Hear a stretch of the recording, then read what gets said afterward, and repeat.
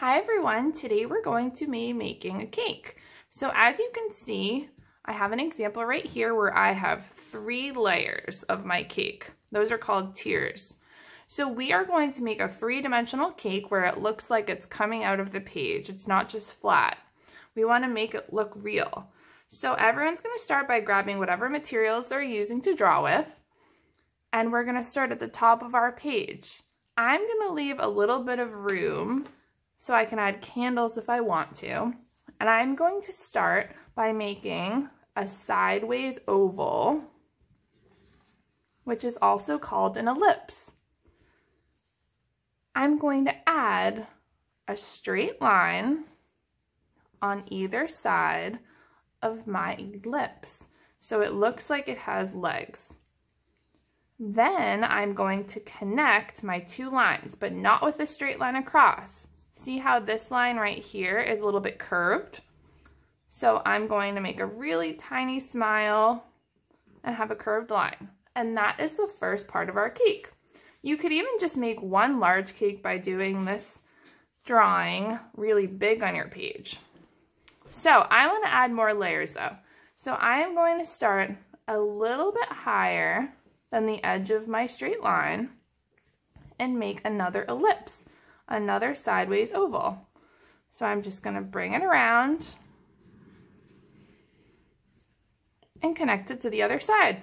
And it kind of looks like it's a cake with a plate on the bottom, but we are going to keep adding more layers because I want a nice tall cake.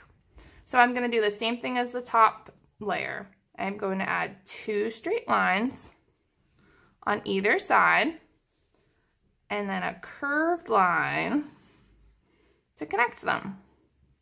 And then I'm going to add one more layer. So I'm going to add a sideways oval or an ellipse. And then again, 2 straight lines. And I'm going to connect them with a curved line, so a really tiny smile. So here I have my cake.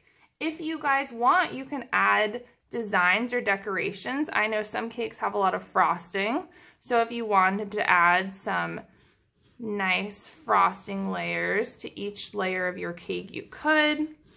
You could add candles at the top. You can really decorate this however you want and use it for a birthday celebration or Mother's Day, Father's Day, any celebration you want. So I'm just going to add some candles at the top. And I might even add a little bit of yellow to represent the flame, the top of our candle. And when you're finished drawing your cake, you want to color the whole thing. So I am using watercolor, but you can use any materials you want to color your cake. So if I'm using watercolor, I just want to remind everyone, we have our watercolor. We have a cup of water and a brush. So we dip it in. You might want to get rid of some of the water. We don't want too much. And we want to do little circles in our watercolor palette. We don't want to scoop it out. We just want to do little circles. And we can start painting.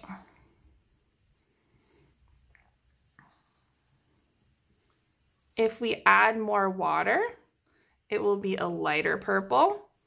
If we add less water, it'll be a darker color. So everyone is going to paint their whole cake. And if you wanted, you could even paint the background. So right here, I have an example of my finished piece where I painted my whole page, and it looks like my cake is a real cake that